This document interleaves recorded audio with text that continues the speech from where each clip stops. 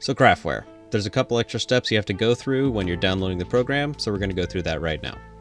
So you're going to want to go to Craftware, spell it like that, and then click on this link. This is Craftware Pro. You don't want to download Craftware Pro because Craftware as a company went in the direction of proprietary. We don't want that, so you can't tweak all the settings you want in Craftware Pro. So you're going to scroll down to show legacy out-of-date Craftware versions, and you're going to want to click whichever operating system you have. I have Windows. Download that and then install it. I have it installed already, and when you open it, it'll look like this. It'll have a little robot on it and it'll say welcome. Just grab all and delete it because you don't want that there. And just like in Cura, you have to add your files in. So I'm going to add in the same guy we were working with, which is my slug. And here we are. What you'll notice is that there's a sky.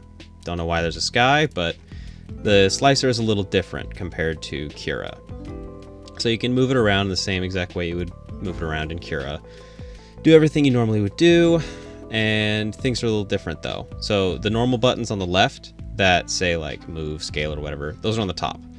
And move is up here, so now I can move this wherever I want. Rotate is there. You have to grab the axis. It's kind of odd, but similar enough. Scale is there. Drop to plane. I think I went over that one, but basically what that does is it drops a face to whatever surface you want.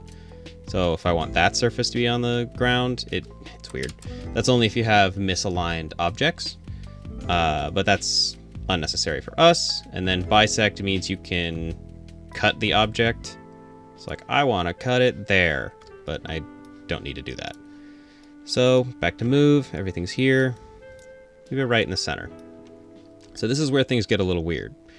If you want to do supports, then you have to go to a different window. It doesn't generate it like in Cura. So you go to support, and here it is here.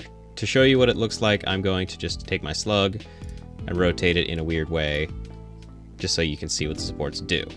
So there's a whole supports window, which is kind of different compared to the original. And initially you'll think, I have to add them manually. You don't have to do that. You might have to do that a little bit, but not a huge amount.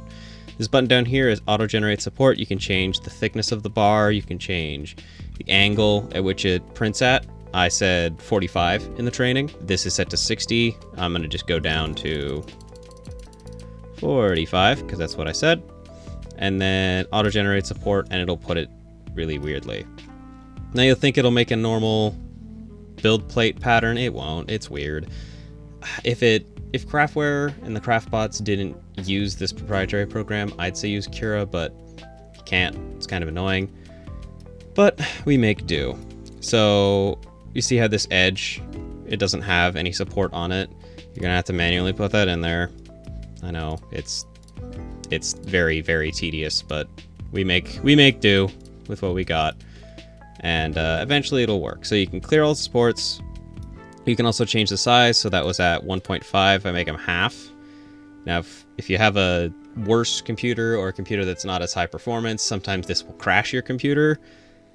It's a lot, and the smaller you make it, the more detailed it'll be, but it's not gonna be perfect. That's just the one downside of Craftware compared to Cura, is that it does this, and it's rather annoying. But once you have that set up, then it's the same as normal Cura. So I'm just gonna go back to objects. I'll use that drop button now. Drop it to plane, put it correctly. And now you go to support. You don't need to go to support, so you go to slice. You will actually see easy mode, this card. You'll see this. This is like back on Cura, it said like little details. I'm gonna show you where you can see all of your normal details, which is switch to expert mode. You really wanna do that. This is the Craftware slicing interface. It's different, so it's kind of harder to read sometimes, but it's not that bad. So this is, you'll see basic. This is where it starts. There's extrusion width. Compared to Cura, this is the first button. Let me just open Cura real quick. Okay, so this is Cura, as you saw just in the last video. It's very similar, but the menu is a little bit more annoying than this one. So like, you have your normal walls and stuff here. Quality, which is right there, is actually right here. So this is perfect. I can show this window. So that setting is right here. Draw speed, which is usually here, is here. The current default preset is fairly good for PLA. Now this menu can get a little weird and the settings can tweak themselves, especially on the Alienwares in the Maker Studio. So you really have to check when you're using the CraftBots to make sure that they are as you want them to be. Quality is right here. If you look at infill density, that is, if I remember correctly, right here. So it's at 15%. This is at 20, similar enough. And then all of your default settings are kind of all right. Advanced, this is where it gets really complicated and you need to sort through it a little bit. But again, this one you probably don't need to mess with. This is where if you're advanced and you really know what you're doing about 3D printing, you can go through all this, but I highly suggest you don't touch any of this, at least until you know 3D printing a little bit better, or this is a refresher course. So foundation, this is where you change skirt, brim, and raft. So it's currently set to skirt. A nice thing about Craftware is that it shows this little preview window.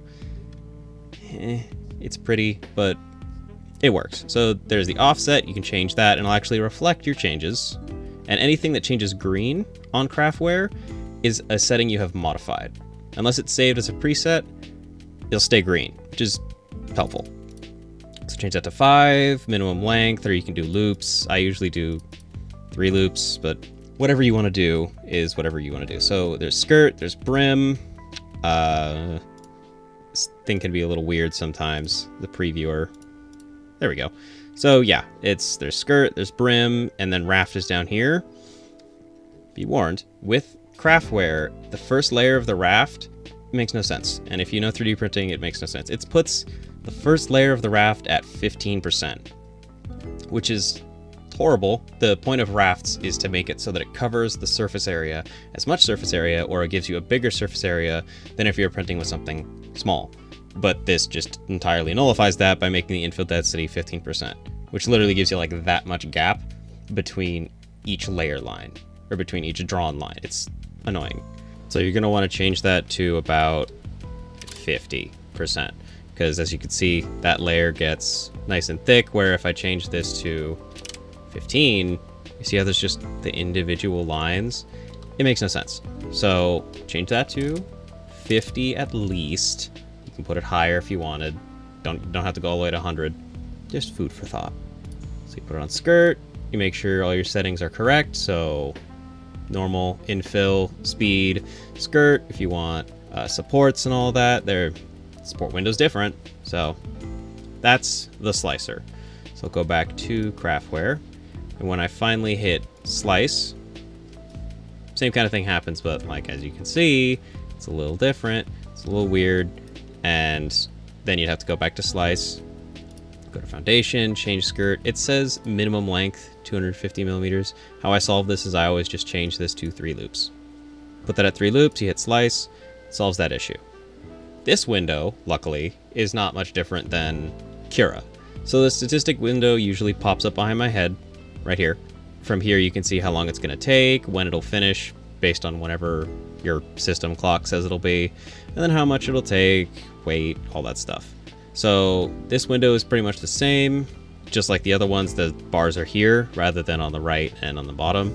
So you can go through the layer here, functions the same way, and you can draw through each line. Again, functions the exact same way. This one just, it tells you where the nozzle is, and same thing. And once you get everything here, it'll say save here. So you have your USB, you plug that in, and then this button will show up here, save to pen drive. And then just like with the Enders, you put that on your USB or the micro SD, and then you plug that into the machine. So it's pretty much the exact same. Now I'm gonna throw it back to old me again, and he's gonna finish you out. So that is it. That is everything you need to know that we can show you in this series of videos. Sign up for this workshop in person, and then we will go about teaching you how to actually work with the printer, load a spool of filament, put the file on it, and hit go. And from there, you will be certified to 3D print at our different spaces. I hope you liked all these ones. Follow our social media accounts to keep up to date on what we're doing on anything. We are expanding a lot of spaces. There's a whole lot going on, and we have all our different spaces. So if you're curious about anything beyond 3D printing, we have a whole lot of other resources. This is an introductory. So I hope you all enjoyed, and I hope to see you in person for the workshop.